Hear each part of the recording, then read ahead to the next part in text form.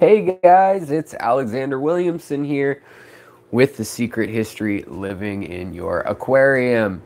How are you guys doing? Tonight marks the 3-year anniversary of the channel.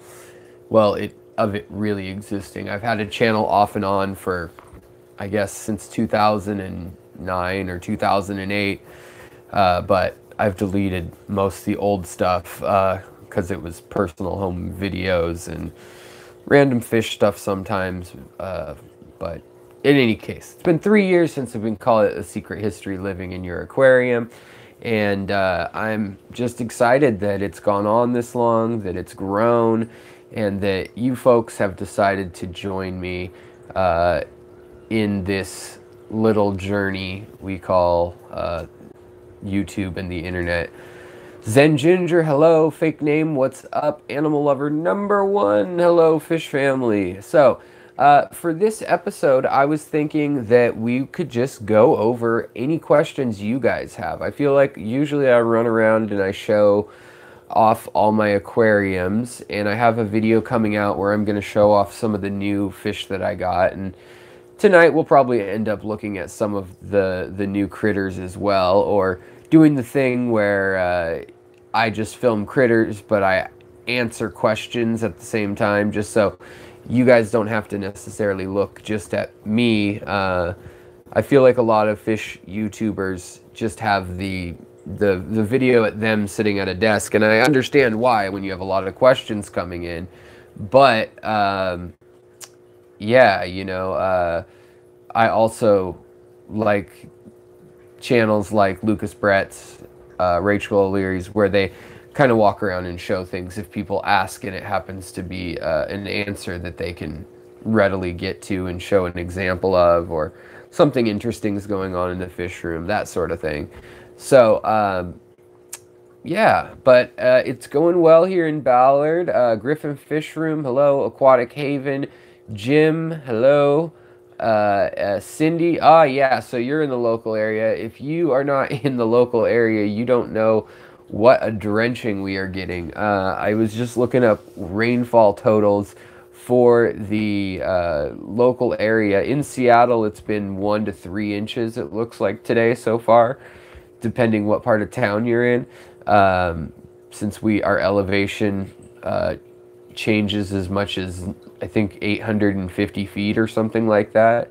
But for the question, is Ballard still above water? Well, parts of it. I was just driving around the old heart of Ballard, old downtown Ballard, and there were cars going through this puddle that was stalling them. Like SUVs were not making it through a puddle. Luckily, I had my truck, and I could see how deep the puddle was where, but people were just driving straight into it full speed and just kind of, they'd hit the water and then just slow down and kind of sink instead of hydroplane. Yeah. Pete down under says, my MTS is bad. I need to get another tank for my plant collectoritis. Well, you know that I've got that problem too. I mean, all my tanks are full of plants. Yeah, I heard that, Cindy. We just broke the 10-year rain record by noon today. Pretty crazy. Ballard, the land of Volkswagens eating trolls. Yeah, that would be Fremont as well. But it all runs together. There's too many neighborhoods in Seattle. Hold on, let me grab something real quick. All right, we're back in the New York groove. So what's new with everybody? Do we have any questions going on? Anybody got fishy fish room questions that have been plaguing your mind? Any problems, things like that? Because I feel like I have been inadequately answering some of the questions during live streams, and I feel like I've neglected you. Okay. Zen Ginger, I have 2 blue dreams with dark colored eggs. Do you know they should be dropping shrimplets soon, or are they always fairly dark? Just wondering if it's actually eyes I'm seeing or just wishful thinking. Well, so if you don't know how long that they have been, pregnant, it's hard to say for sure. With Blue Dreams, I've seen every color. Well, not every color, but I've seen, green, yellow, a clearish opaque color, brown, and then almost like a black before. Generally, when you see the darker color, that means that the shrimp are getting near to hatching, and you'll see eyes on the little shrimp, as you mentioned, in their little egg sacs. Another way you can tell is if the mother is not moving her swimmerettes so much to fan them. If she's taking long breaks of like 30 seconds or something like that, that would be an indicator. And just the fact that she's not hiding under a rock right that second is another good indicator, because when the females are first pregnant or like within a few days of giving birth, on either side of those things, they hide pretty well and kind of bury themselves into like a rock crevice or substrate if they can. So my guess is probably not going to have babies like tonight, but maybe you're on the closer end to having them within a week. They're never going to have eggs for more than 5 weeks. And just while we're talking about that, I haven't seen anything to explain why we get different egg colors. I think it may just be just as random as some other trait that you'd inherit. Just like humans have, hair color and eye color and skin tone color. I think maybe the egg color might just be one of those things, just like some chickens lay blue eggs and things like that. Because I can't figure it out for the life of me, and I've been very curious. HC Aqua, Rio de Gao, hello. Nola Jane, how's it going? Thank you so much for the card. I got a wonderful Christmas card from a couple of you, but from Nola Jane. And I really appreciate that. It warms my heart. You work with Kochu Blue Tetras. I have had them before. I like them. And I know that my buddy Bentley Pasco, who has his own channel, he's had a school. I think he bought maybe 100 or 80 of them. I think it was 80 of them.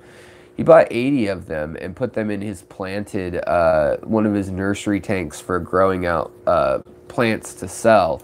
I think it's a 40 breeder, but they got big, and so now that's a lot of them in a dense tank.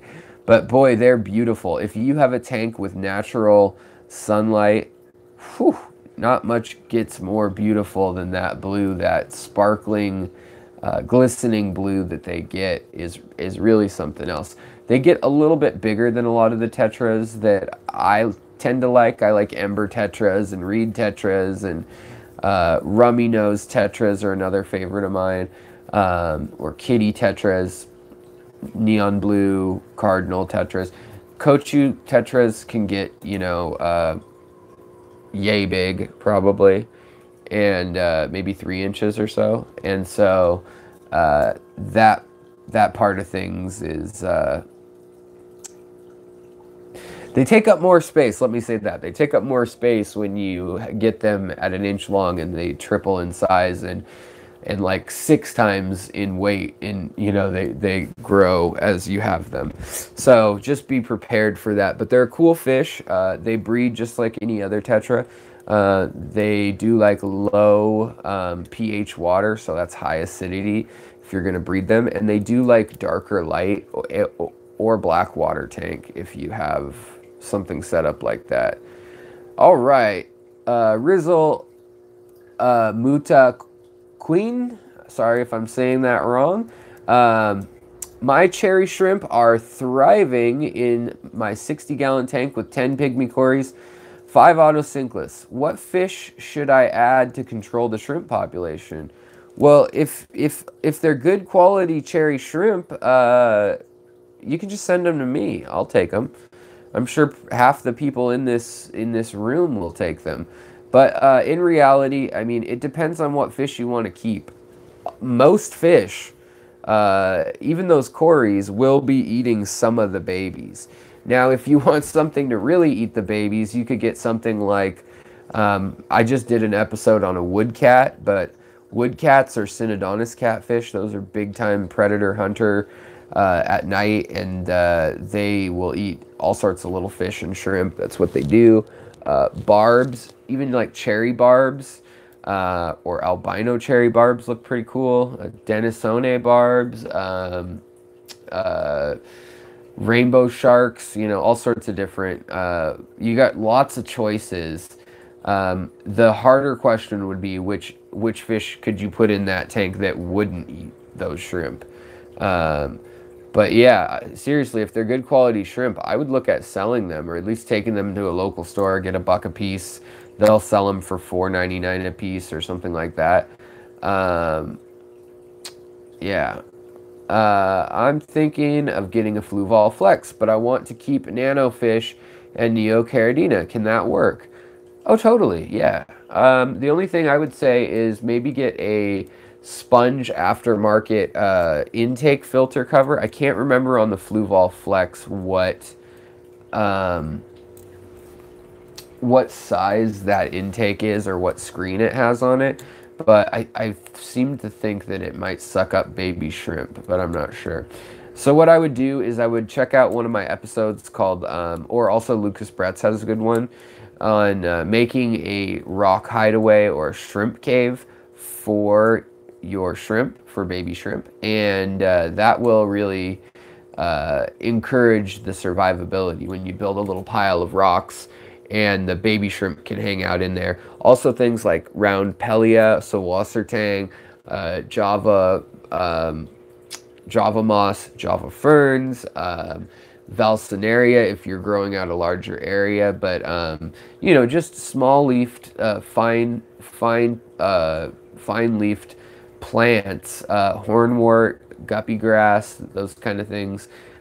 All that stuff works really well to house the baby shrimp as well as baby fish. I mean, you could do something interesting. I want to show you guys something. See, I told you I was going to break my promise of sitting in one spot, but I just like these guys way too much not to show them off. So up here, we've got my new half beaks. So these guys are, they're not quite full grown. Well, this one actually is. But then we've got other ones here. But my other half beak is full grown. And then the younger ladies are right here. And they're actually a live bearer. So the males, they stay really skinny, which keeps a really low bioload. And then, you know, they have these cool colored tails that get big and bright when they're active and fighting. They fight with that big nose. So the males have that long nose, and they hook that nose around the other male's nose, and then they push off of them. These are two males. They push off of them. Actually, that's a female and a male. They push off each other and kind of roll. They do this barrel roll to check who's the strongest. But you can see that the females have a really weird shaped body that's kind of sunken in when they're not pregnant, when they're not bearing young, because they can carry quite a bit of, you know, they have to carry the babies in them that are fully developed. So they're a really fun fish that I recommend. You could probably keep them in a 20 long. I mean, maybe a 15 you could keep them in. It's more about surface area.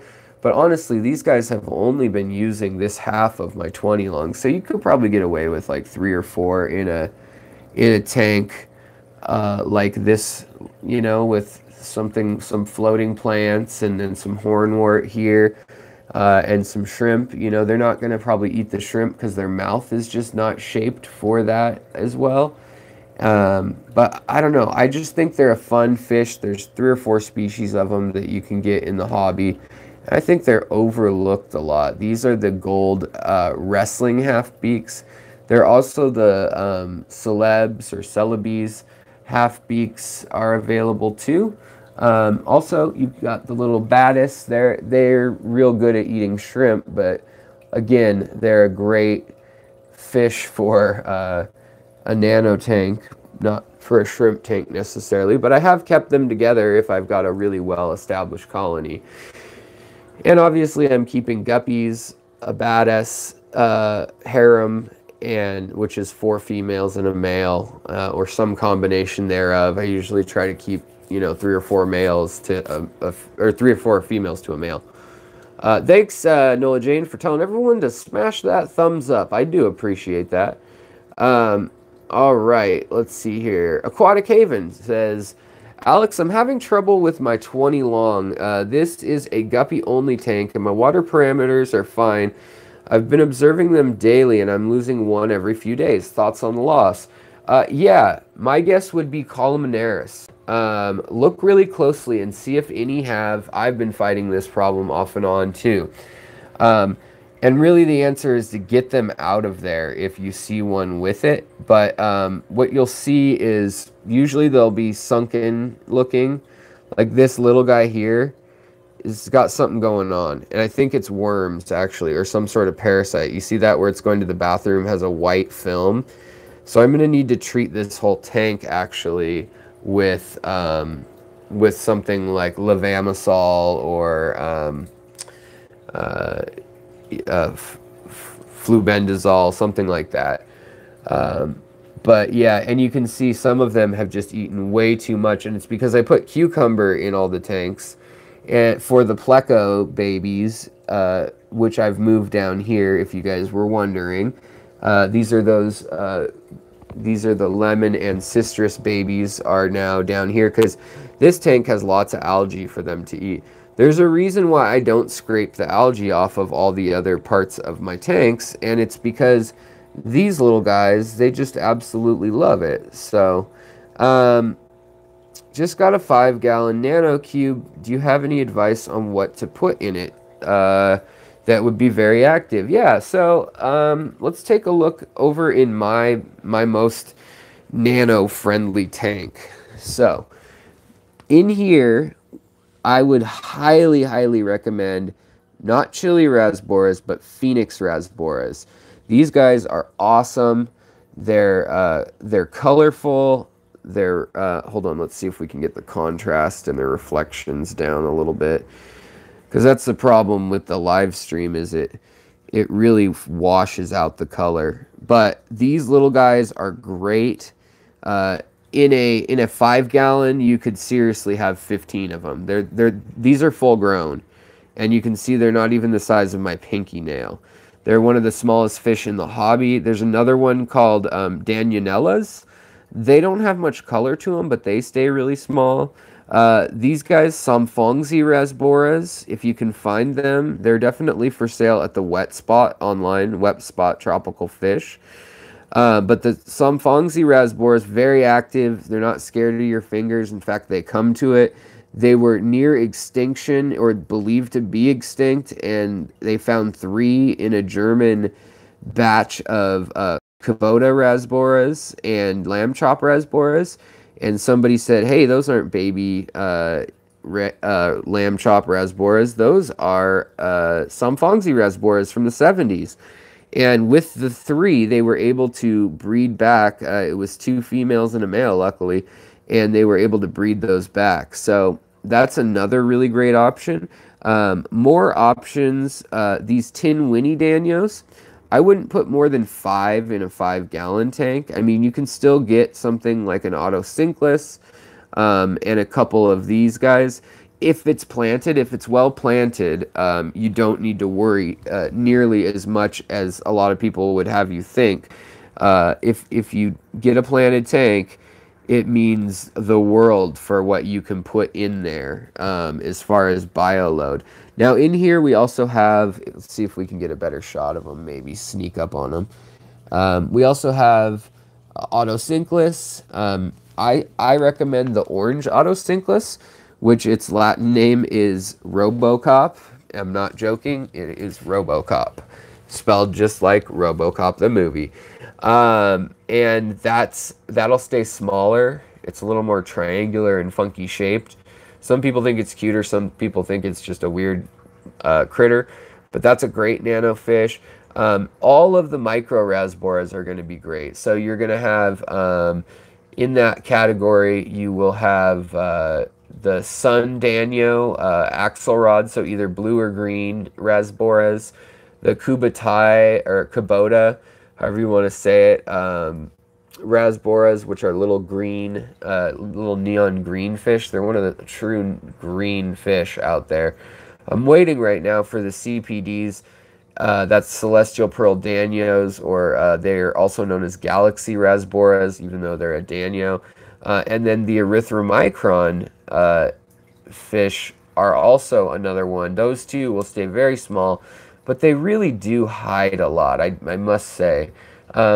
But any of these really teeny fish, like the micro rasboras or nano rasboras, whatever you want to call them, people call them interchangeably. So back there, right there, there's an erythromicron baby. And I bought them from Aquatic Arts. I bought 24 of them as babies. But they grow to be about the size of these fish here, of the Somfongzi rasboras, except they're a little skinnier and a lot wider in height, I guess, in they're shaped more.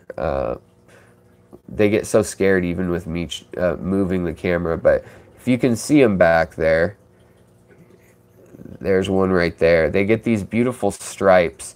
They get orange on them, orange fins, red fins with a dot on the tail, and then they get these distinguished stripes. But if you know this tank, it's a 17-gallon tank that needs to get re-aquascaped. But I've got 24 baby or young ones I added, plus these adults. There you go. There's a better view of what those look like. So those are erythromicrons, and I like those a lot. They're called emerald dwarf rasboras. So I would go with, I mean, you could go with 5 of those and 10 of these guys if you like the schooling action. I think that would be fine in a 15, and then however many shrimp you want. Shrimp, there's always room for shrimp, whatever shrimp you feel like grabbing. These Malawa shrimp and the gold nebula shrimp are 2 Caridina species that are just tough as nails, and I can't get them to, I mean, I should have something that eats them better in here. But they reproduce at a crazy rate, and the babies are all over, and they get eaten by these guppies in here, because guppies, they're not my favorite nano fish. Some of the endlers, like a Silverado endler or something like that, that makes a great little nano fish for like a 15-gallon or a 10-gallon. You can get the males, but once you get the males and females, it's just not a good situation unless you have extra tanks. These tin winnies, actually, that's another good fish right back there. That striped one that ran up into view, that is a multi-striped border loach, also known as a dwarf multi-bar loach. They're just kind of a fun little loach. They don't get bigger than that. They get about 1.5 inches long, and they are very peaceful. They don't even eat my shrimp. They eat more like algae and biofilm, stuff like that. All right, let's see here. How prolific are the half-beaks? Well, we'll see. I don't know. I haven't kept them in a long time. There you go. There's that multi-bar. Yeah, we'll see. I want to know. I'm sure with the guppies, that's going to stress them out. So I kind of want to get the guppies out of there and find out. Yeah. All right. Aquatic Haven. Yes, I see white poop. It's a planted tank. Do I need to move the fish or the plants? I would treat the tank with an anti-parasitic. If it's just a 20-gallon, probably just treat everything and hope for the best. Because parasites, yes, they come in on plants. Yes, they come in on fish. They come in the air and just off of us, you know, from touching little nematodes and things that we pick up in the day, or if it's raining, you know. There's little critters like tardigrades and little worms, you know, that are out there in the ether that is everyday life. And yeah, I think just treat it with as directed with either flubendazole or you know, anti parasite treatment by API. I think those are good. If it's columnaris, though, I don't know. If it has those white patches rather than just the white poop, if it has white patches where you can see that it's biofilm and its slime coat have been compromised, that is sometimes a sign of what I was saying, columnaris. And you can Google pictures of that, columnaris, and see if that fits the bill better than parasites. But I usually use fenbendazole, flubendazole, or levamisole. They're all very similar. It's kind of potato. It's like saying, oh, I only drink Budweiser. I drink Bush beer or whatever, you know, or Pabst. Yeah, there's a slight difference, but they do the same thing. I'm looking for a tight schooling blue nanofish. I like the blue axelrod rasboris, but I hear they are difficult to keep and they're expensive. Jim, you know what? They're actually not that difficult nor that expensive. Whoever talked to you lied. No, the thing that's a little more difficult, I don't know where you live, but they do like a lower TDS. Like a TDS under 150 would be best. Granted, I've kept them way over that. I've kept them at like 350 before. But you don't want that to be hard water like limestone. There's definitely different makeups of total dissolved solids. And sometimes it's like clay and silt and things like that. And other times it's, you know, straight calcium and carbon, which is less desirable for those little fish. But I think I've got some Sundanios. Where are they? Are they still in here? Because I also highly recommend Ruby Tetras. This is as big as they get. These guys are 3 years old. And they're an awesome little nano / microfish.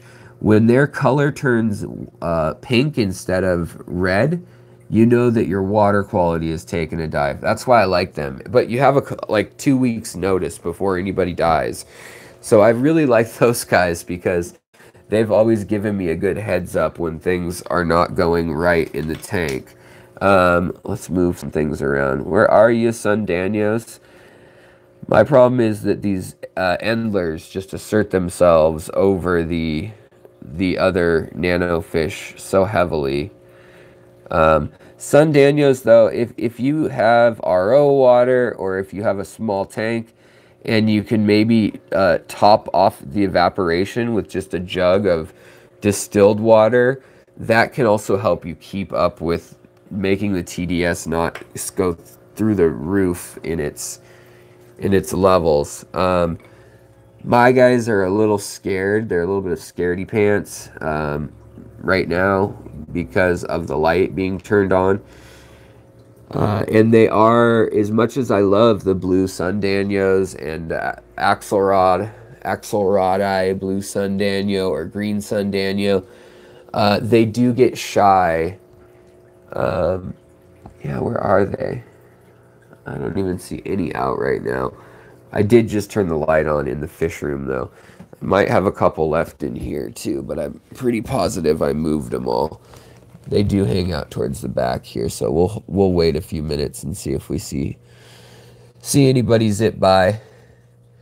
But yeah, I like these Samfongzi rasboras a lot. It's not picking up their color on the live stream, but they have a beautiful like amber kind of color with like opalesque sparkle, and then just this beautiful gasoline shimmer to them, which is great.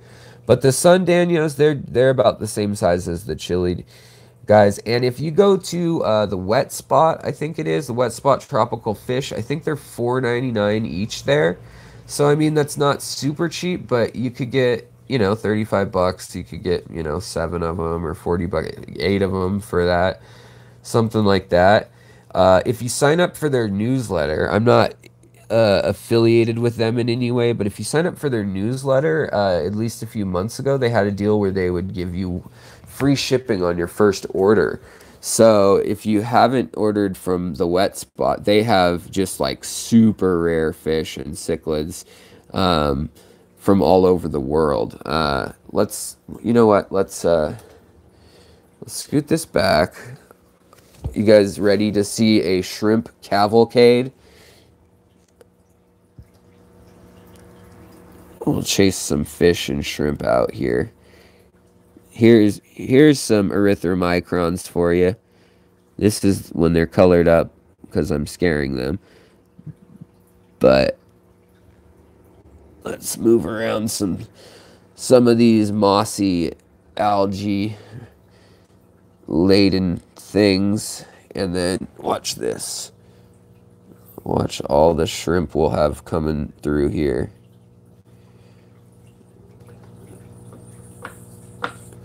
Come on, shrimp. So yeah, we've got, look at all these shrimp just cruising through.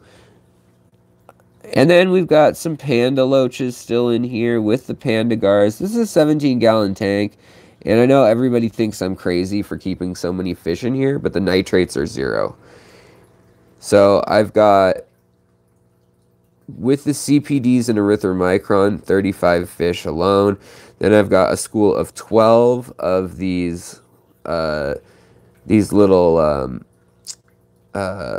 Phoenix rasboras, which are the same as chili, Brigitte, strawberry. They're all the same size. I just think the Phoenix have the best bright color and an interesting pattern on them. And they turn more subtle. Like they'll go to burgundy and then they'll go to like neon orange pink. Like the kind that you'd see on like 1990s fanny packs. And then I've got 6 of the Tinwini, which are also known as gold ring Danios. And then I've got 2 multi-stripe border loaches, 2 pandagaras, 2 panda loaches, a couple of them, a man and a woman loach, and the rest are all in their own little enclosure down on the floor that you guys probably have seen. And then I have the guppies in here. So yeah, there are, by the inch per gallon rule, this 17-gallon is, there's like 60 fish in here. But with this much planting and water changes and all that, and I just have been trimming and stealing and putting stuff upstairs in the new 50-gallon aquascape. But look at all these shrimp that just come running out of the cracks when I stir things up. There's just, I don't know. I tried to count them one day by putting some food out after not feeding them for a long time. And like, seriously, 10% of them are probably pregnant at a given time too. But these Malua and also I like the Malua a lot. They're Parperapedentis caridina is what their official name is. I've got a species profile on them, but I've also had just weirdness in their colors. I've had them turn lots of crazy colors, which is interesting.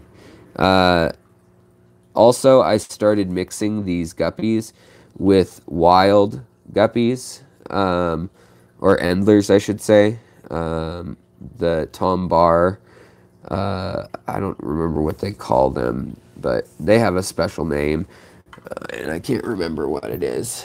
It's just a K-class endler of some sort.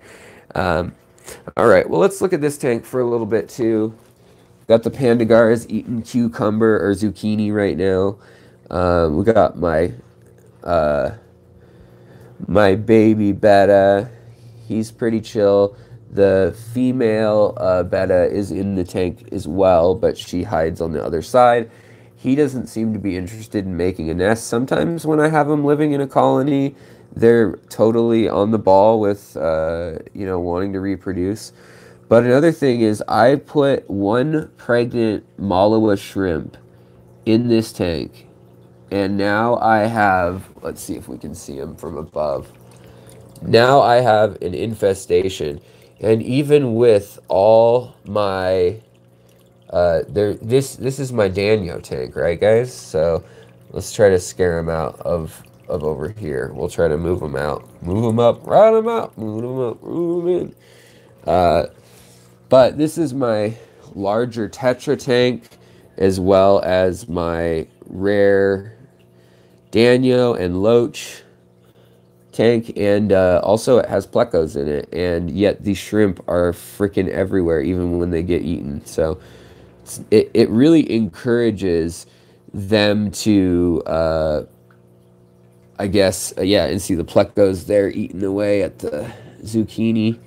Snails are too, but look at these green dragon babies eating. Yeah, there's that multi-bar border loach again. I like these guys a lot. They're really peaceful, really chill. They get scared easily, but they're pretty chill. Whereas the Danios, not chill. They will eat your shrimp like there is no tomorrow, and the eating shrimp is a contest. Not just a hobby, but a contest. All right, so let's see here. Mr. B, hello, how's it going? Fish tubers, what's going on? Oh, we got a good amount of people in here.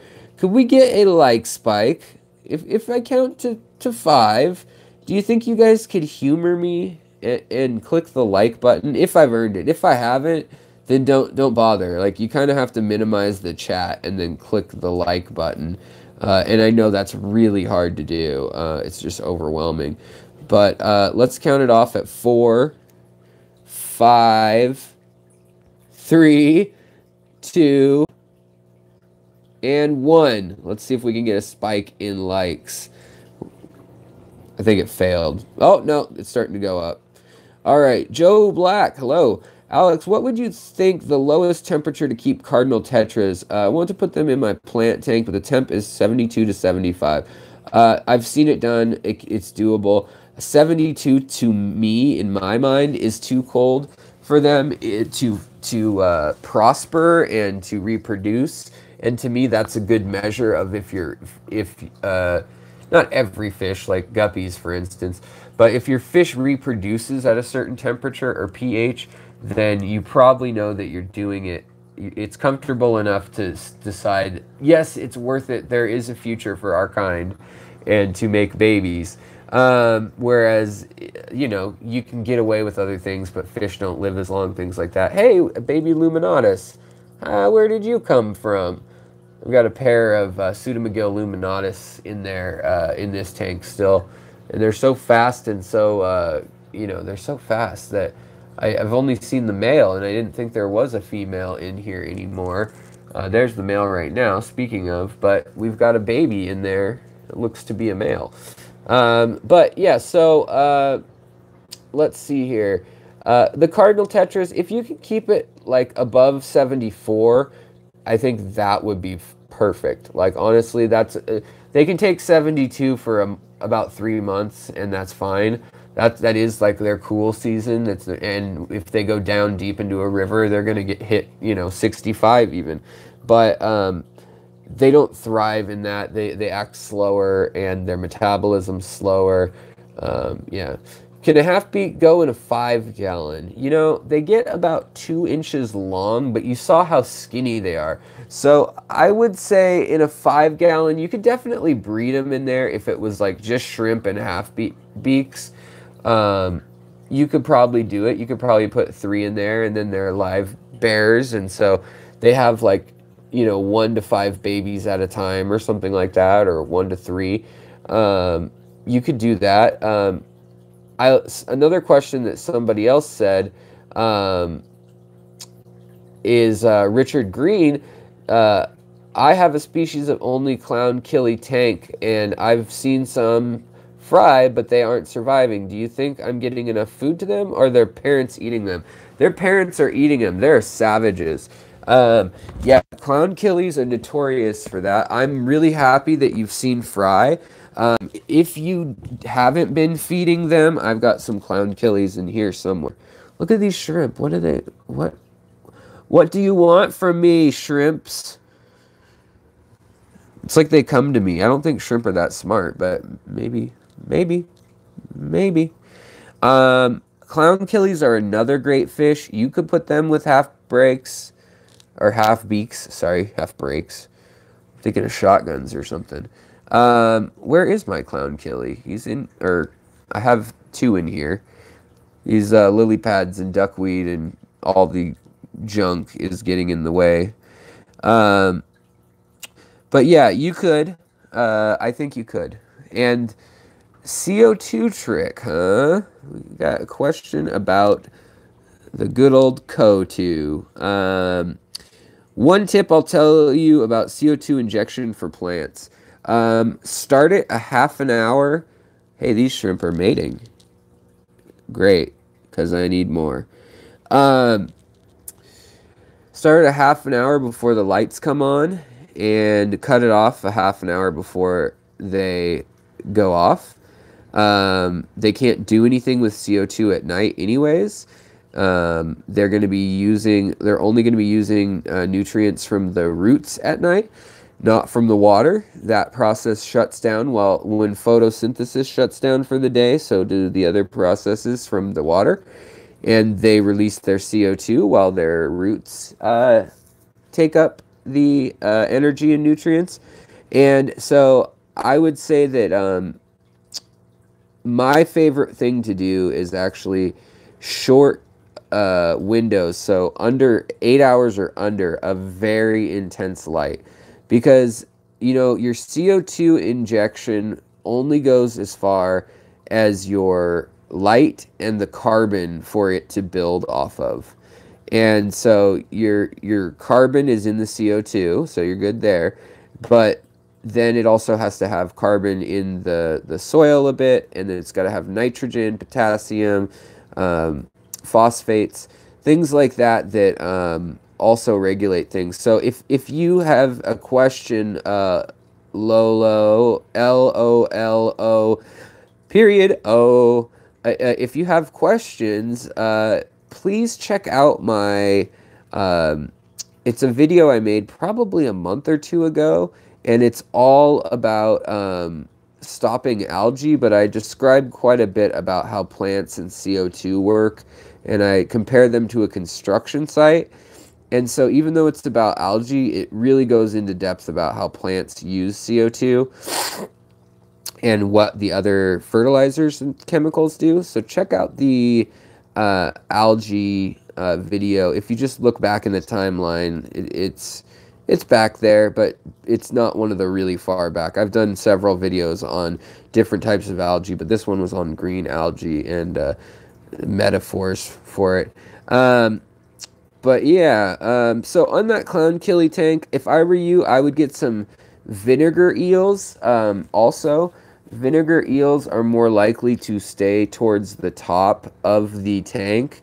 Vinegar eels have to breathe air every once in a while, and even though they'll only live 24 hours in normal water without the acidity of the vinegar, they'll come to the top to gasp for air, and they'll squiggle around at the top. And those clown killie babies, or rocket killie babies, depending on what you're used to calling them wherever you live, they're actually,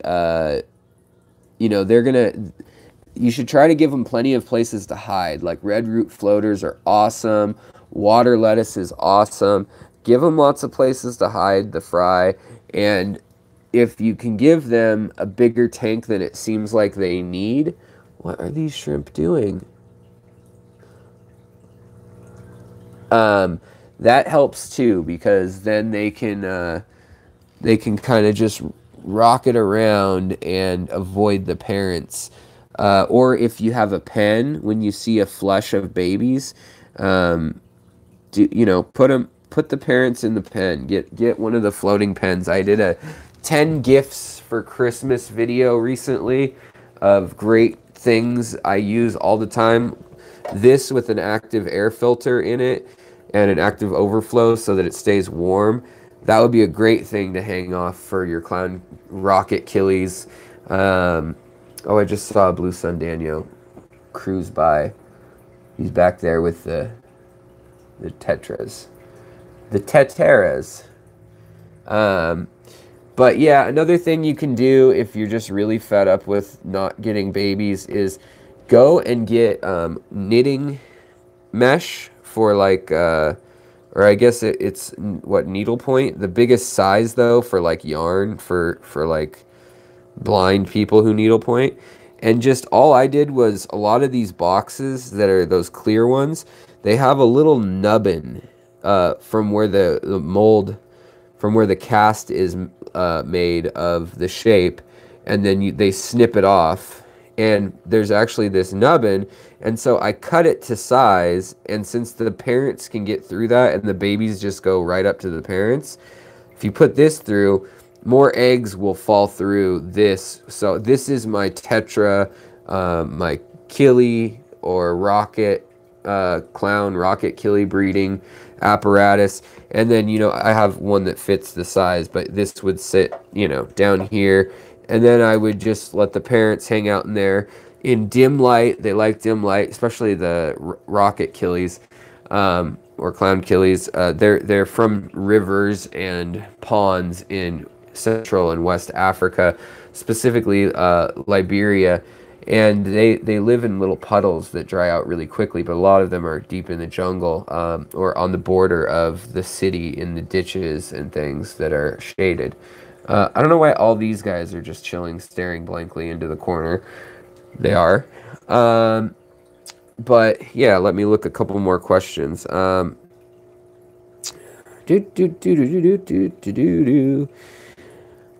people getting these blue Axelridae to breed? Mine haven't yet. You know, I've gotten them to breed using the system I just showed you with these things. But the trick for me was I had to feed them baby brine shrimp, and then their eggs needed Artemia, like the smallest, like green water. So like what I did was I took, over the summer was the only time I was able to do it, but I took jars of, I put a 20-gallon long tank outside, and I just let it get algae by sitting in the sun and loading it up with nitrates, and it grew just a thick green water, like foggy. You couldn't even see a couple inches into it, and I would put the babies in a tank that was like, that had like 30% of that green water in it, and they would eat that. Now, don't indoctrinate your medium to high light tanks with that green water, or you can turn your whole tank into that, and then you'll have to do a lights out flush, because that's different than like normal algae. That's like a plankton, you know. So it's actually all over in there. Oh, cool. You ordered Pseudomagil cyanodorsalis, huh? Cyanodorsalis. That I raised those once. I think they like a little bit of salt in their water, if I recall, but don't quote me on that. I can't remember. I've bred about 9 Pseudomagil species, and I think there's about 12. So, can you show a picture of shrimp through the stages of pregnancy to tell it how many weeks? Alexandra Resnick, I have a episode exactly on that, saying when will my shrimps have babies, or when will my shrimp lay eggs, and it shows all of that right here. Again, like I said, what are they doing? They're planning something. I just know it. I know that they're planning something evil. They're just hanging out in the open where the fish could pick them off, but they're like in a group the size of like some frickin' West Side Story or James Dean, like we're gonna rumble type thing. Mr. B, okay, blah, blah, blah. How long are the average red tiger lotus bulbs produce a plant? The one I've had over in this other tank, in that you guys saw over here, this guy's been blooming for 1.5 years. Now, a lot of times they'll send out a daughter plant, and that will be what's actually blooming. So it'll send out runners and then grow up again, or it will die back completely. Sometimes it will lose everything, turn into a ball, float to the top, sink again. You have to bury it, and then it'll sprout again. But sometimes they just do die. But if you have aqua soil and a healthy ecosystem with good bacteria and everything, and little shrimp and stuff to clean it and everything, you can keep them going a while.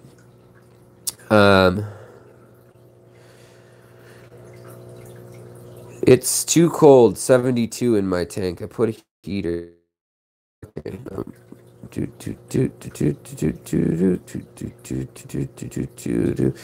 Wait, I see a super chat. Where did I miss it? I'm gonna have to skip through things for a minute here. If I didn't get to your question, let me know. Okay, Aquahaven, thank you so much. I really appreciate the super chat. That means a lot. Ginger Grave popped in too. I don't know how far behind I am on the chat now, but and Cichlids23, we got lots of awesome people in here. HC Aqua, obviously. Cody Son, Joe Coffee, Coffee, my morning Joe. Good evening. Hello. Richard Green, another $5 super chat. Thank you so much. Always helps around Christmas time and helps out with the fact that I spent, you know, $200 at Aquatic Arts on rare catfish that you will never see. No. Let's see if we can see some of them. Those Milky Way catfish under here. No. Wait, is there one under there with her? No. Well, we've got panda cat Corys. They're pretty cool, huh? Yeah. Look at the size of this cold cherry shrimp. It's just massive. This guy is, or gal, I'm sure it's a gal, is huge. Look at her. So wait for something else to swim by. We'll put her next to a guppy. She is bigger than the endlers. That's how she survived, I guess. The weird part is I don't have any red shrimp varieties, and I haven't for like a year now. So where did she come from? Or did she revert as a blue or, you know, yellow or something? Very odd, but she is my huge lady of the tank. We've got this big old yellow lady too. She's looking good. My yellow colony and my Babalti colony fell apart, so I put them in here. Everybody's getting mixed up. What are you doing? I'm sure the catfish, the new catfish, are under here with all the mulm and gross stuff that I'm always wanting to clear out, but that's exactly where catfish and shrimp want to be, is in the grossness. Yeah, let's see if we can move any out. Well, if anything, you guys saw the video of them. Also, the mustard Synodontis that I have, I really am excited. Or mustard, see, I can't even move this net without catching a frickin' shrimp. Oh, and it just came to me, whoever asked about little bluefish for their tank, the neon green tetra is a better one than the neon blue tetra. It has less red. And also you could get a small blue endler, you know, something like this, and just males. And also you could get the purple or blue tetra. It's called that sometimes, and it is a true tetra, but I just had to get the Latin name for someone the other day. The Wet Spot has it listed as the purple tetra, but it is a powder cornflower blue, and that's a pretty cool fish. Man, I don't know. Half beaks again? Yeah, they're my new obsession right now. I want to get, so I've got the wrestling ones and I've got the gold ones, but I do, which are actually interchangeable. Now the celebs or celebes, they are from across the open water from these guys, and so they are not compatible for breeding. But this male that I've had now for 6 months or so from Aquatic Arts, I have to put them in this tank with 6 inches of clearance, because if they have a running start of this much water, they can leap over that. And that's exactly what happened when the 2 males were fighting as they do, which they only do, I guess, usually at the beginning of meeting each other if they're new to one another, or if one overtakes the alpha male of the tank in size, they will do that. But they don't do that the rest of the time. The females have this like blue, gunmetal blue color to them, and then they've got a pink little anal fin light on it, which is kind of cool. There's another Baddis up there. Let's see here. I'll get back to the questions. Answer the question, Claire. Anybody know what that comes from? While we look at this dirty tank. Yeah, dirty tank. So we got baby Baddis growing in here. I think there are about 8 this time. not the best haul, but they take forever to grow.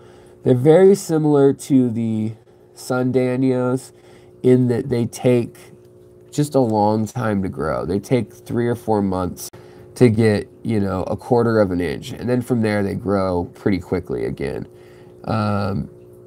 All right, Cody's son watching, 39 likes. See, I only see 35, and we got 60 people watching. If you could hit that like button, I would appreciate it, you guys. Let's see here. Going for, how do you get rid of bladderwort? With your hands. I don't know the best. You know, I should look up more ways. I'm sure there's some trick to kill it. I know Seachem Flourish XL kills like Valsina. Oh, hey guys, we got the Battis are out. They're saying hello. So these guys are over a month old now. They're so small that I have to leave this tank super dirty, like you see it with all the mulm and planaria and overfeeding. And it's not that I'm a bad fish keeper. Well, maybe I am, but that's beside the point. It's so that these little fish, same with the Sundaniel, it's so that those little white dots on the rocks, that's what it's eating. Even when I give it vinegar eels or Daphnia or baby brine shrimp to eat, it's not interested. It's too small. This guy's too small. See what he's eating? See if he'll take a nibble of something. You see those little white dots that just float by? Those are, when I look under the microscope, those are little creatures. So your tank is full of these things, and usually your fish just eat them, your littler fish, or shrimp or whatnot. I don't have any ula shrimp. I wanted to get some ula shrimp when I was in Hawaii, actually. I visited a friend who had some, and I thought they were pretty nifty. They need very specific conditions, though. And this guy, you can tell, is getting enough food because he's got pink in his belly, and it's kind of swollen, which is great. So, even though I've been putting baby brine shrimp in here, deshelled, obviously, it looks like he's doing fine. He's out hunting. And you can see that little white dot moving around out there. So he's also going to eat things like little planaria eggs, little hydra and seed shrimp, things like that. That is what he is looking for. See, he must have just eaten something in there. He's chewing it up. So, but it'll be another month or two before this guy's ready to go in with any adults, because as I said, he's really small. Like, he's not even 1/4 inch. Oh, he's very small. So there's 8 of those in here, and those are the Scarlet Battis.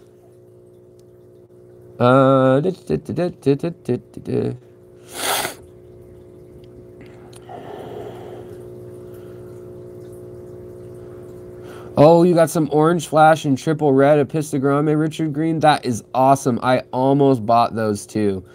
I still haven't picked out which pair of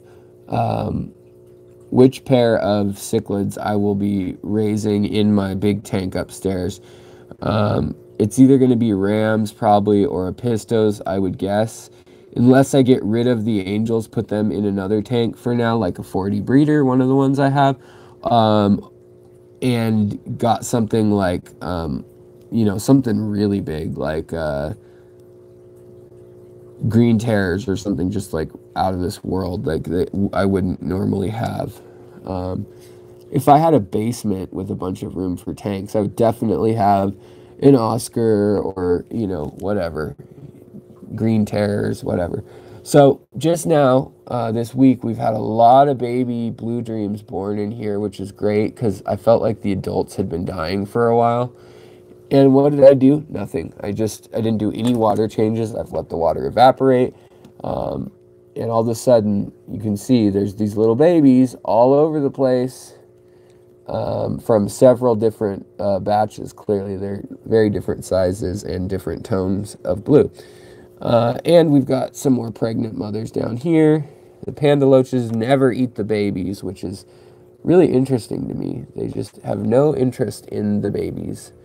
And then we've got some babies right here on the glass. Focus on them with the water spots.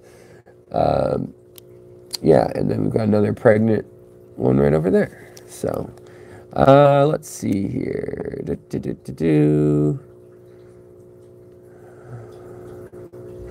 Aquatic Adventures with Alex. That sounds like me.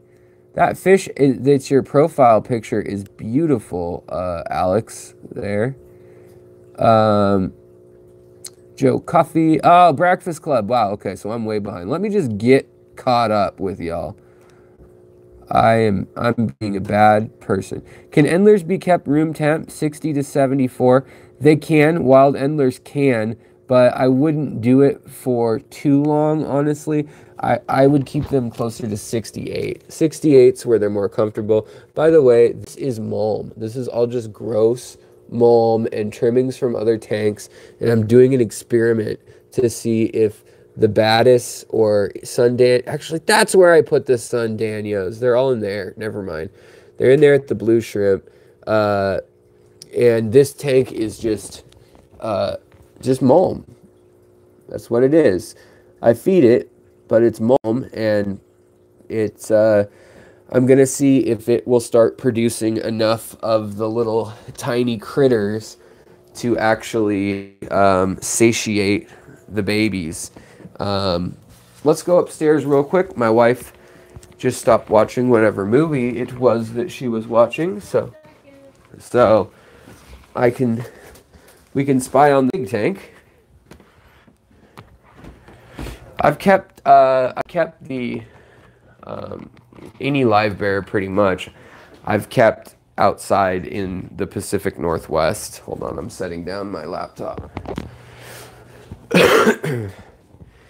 So here we've got, this tank is getting even fuller. We've got Ludwigia ovalis, super red. We've got Ludwigia star, and then Pinnatophyta, and then also a red melon sword plant.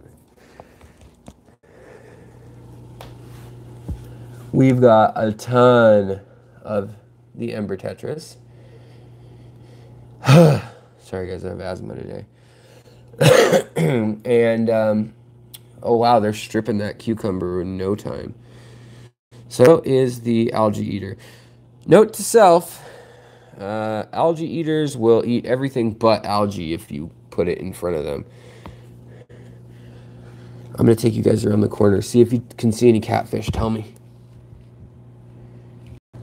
No. Well, that one doesn't count. I was trying to show you the new African catfish. I did get a good portion of them filmed when I put them in the tank.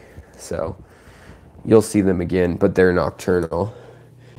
That's the thing. Don't get wood cats if you're not willing to wait for the night. Wait, I can get you guys in there. You can see one. See it? Oh, go into the darkness.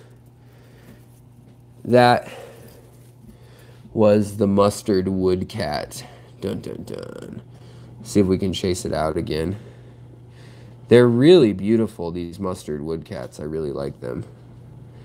But they're even more shy than the Tatia mosaica or the Tatia ninjansis that I've had. They're a very newly categorized group of catfish, even though every time you flip a log, so by the way, oh, they're going too fast too. Every time you flip a log in the Amazon, I think they're under it. Oh, lights out. Enough of that tank. That's what happened to you guys. Sorry. You guys got cut off. You got cut off. Cut off and out. So we'll say hi to the last tank, and then we're going to wrap this thing up. I want to thank you all for joining me on the 3rd anniversary. You guys paying attention to me? No, you're not.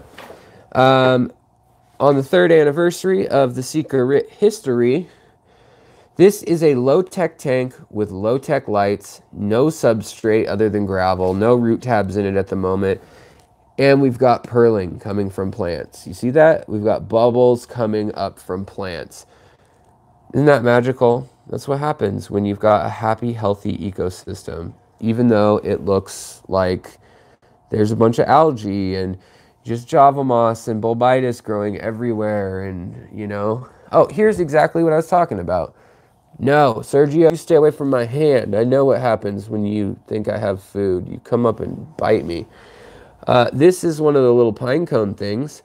This is a Nymphea minutia. That's what it's called. Nymphea minutia root bulb. And this has grown. It then died and then went into this form. And now it is floating down the, I don't know, the Congo River, probably, the Nile River, and is waiting to get lodged, dried out, and then washed back out to shore. And then it will have seeds in it. So that's the little seed pod kind of thing. Not seeds, really. It's actually like cells that will then regrow into a new tuber. Let's see here. Do I have 9,000 in the 10 gallon? Do you have 9,000 in the 10 gallon? Are you just saying 9,000 fish? At a $1 each, I can't afford 9,000. Yeah. Can somebody tell me how to treat my African cichlids who have black specks on them? Well, are they a kind of African cichlid that's supposed to have black specks? I take it not. That sounds like a parasite or possibly a fungus. I would treat that as a fungus first or bacteria. So I would use erythromycron. Ooh, look at the cribs. They're doing a show for you. The two males are fighting. He's winning. And Sergio's just dumb wants food. So basically, I would treat them with ICX, which will take care of the exterior little black things. It'll take care of exterior infections somewhat, like ick, like I don't know, various forms of things. And boy, he's a good-looking guy. And then I would use erythromycron, erythromycin. Don't use erythromycron. Those are those teeny fish we were looking at downstairs. Erythromycin. You want to use erythromycin. And that will help with any bacterial infection if it is bacterial. And then, you know, I would also treat them with, so you got the ICX, the erythromycin, and then maybe I would do like an antifungal, although the Victoria green or whatever it is, there's a few different green dyes that do the same thing. Should take care of the exterior. So I'd do that, and then I'd do if they look sunken belly, you could do a deworming on them, or like a general cure. The threesome that a lot of people recommend is general cure, erythromycin, and ICX. That's what like Aquarium Co-op and Dean Tweedale, who's a master fish breeder. By the way, guys, I am a master fish breeder too. I just haven't really mentioned it. But I got the points in finally from 2 years ago when I recorded them. And the guy who records for our club is like, hey, you need to submit pictures of all of the fish you've grown. And I was like, how about video documentation? Oh, here's a blue tetra right up here that's full grown. This is as big as they'll ever get. And it's not going to look blue because of this crappy live stream light. Well, there you go. It does look kind of a cornflower blue, but it looks way more blue to my eye. So it's about the size of, it's not nearly as big as the black neon tetra. It's about the size, it's about 30% bigger than an amber tetra. So if you know how big those are, that would help. Sergio, I get it. You want food, don't you, buddy? All right, let's end the evening.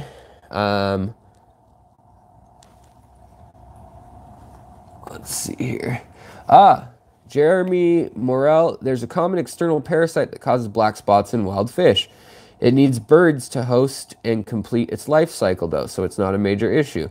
See, I did not know that specifically. I have heard of things similar to that with the multi-animal thing. You know, toxoplasmosis is one that's very similar to that way with multiple animal hosts needed.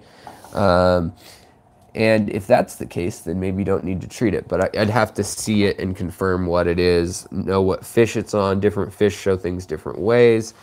Look at Sergio.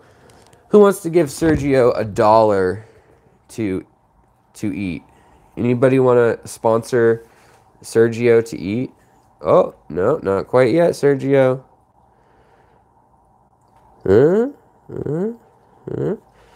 Oh.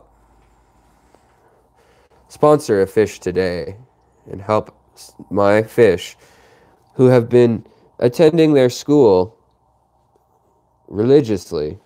Help them pay for college and get a swarm going. All right. Okay, Sergio, you're okay. I'm going to give you food anyways. I'm not going to blackmail my viewers into giving you food. Boy, that would be evil, though, if you know, like, DIY, the king of DIY, you know, if Joey was, got everyone all obsessed with, like, Frank or, you know, well, rest in peace, but with any of his given fish, got everyone all attached and then, like, wouldn't feed them unless people gave him money. Boy, that'd be wicked. New plan for next fiscal year. All right, guys. You are a master Tanganyikan Shelly breeder. Right on, Aquaballs. I like Tanganyikan Shellies. I like Shellies in general. They're pretty cute. I know there's not like a ton of Shellies, but Mark got 20 Opie for 10-gallon too. He set up an amazing rock pile and grew tons of algae for them. Right on. That's pretty cool. Well, happy 3rd anniversary. That's right, you guys. And thank you for joining me. Sergio thanks you also because he's eating right now. Big dum-dum. His eyes are not red today. They're orange. That's kind of an odd little thing to note. But usually they're blood red. Maybe he's just not excited enough. So far, 7 different species of Shellies. Yeah. I don't know. I'm getting into the Nearlamperlogus, you know. Maybe some Geophagus earth eaters too. I don't know. Cichlids are growing on me. But I do have a thing. If I have cichlids, what I like about them is what they do with their babies. Because it's just so charming to watch like cribs or apistos or rams, how they treat their babies. Really, really touching. I love it. So, all right, guys, if you haven't hit that like button, hit it on the way out and say goodbye to the cribs, too. Look, the males are even coloring up pink and purple for you. And that's because this crib does not exist in the wild. This is a Pulcher and Tinniatus, Lacunja Lower Falls Tinniatus hybrid.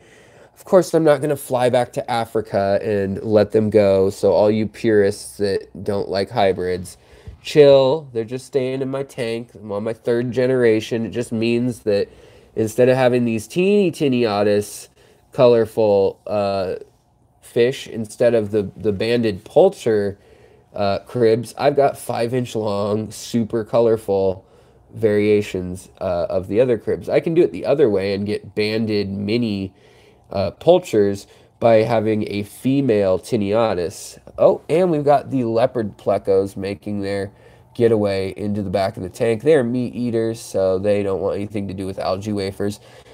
I'll get them their bloodworms later. All right, guys. Say goodbye to the barbs. Say goodbye to the cribs. Look at how beautiful they are, even as they get up to their 4 or 5-inch size. She's not spawning color, but she is. She's all purty. And the males will match that color. See how he's not really colored up right now? This male down here is starting to color up. He's going to try to spawn with her. On that note, we better turn the camera off so they can get to it. Say goodbye to Sergio, who's still eating like a piggy-o. Right? And Jane says, have a good night. If you get that reference, be real proud of yourself and say goodbye to Sergio. Feel naked without it. All right, guys, have a great weekend. If I don't talk to you or see you in the videos, go on and check out the videos of my Milky Way cats that I just put up or of the new baby plecos that spawned. All right, take care of your critters, your organisms, your fish, all the things we talked about tonight and went over. Please take care of those things, and then take care of yourself. For the love of Pete, take care of yourself so you can do those first two. If half of us do those things, I think we're going to have a great world. So thanks again for the super chats. Thanks again for sharing your night with me. God bless you, wife, for sneezing. And I will talk to you all, letter L, number 8, letter R, later. Sergio just slammed himself into the glass. On that note, good night.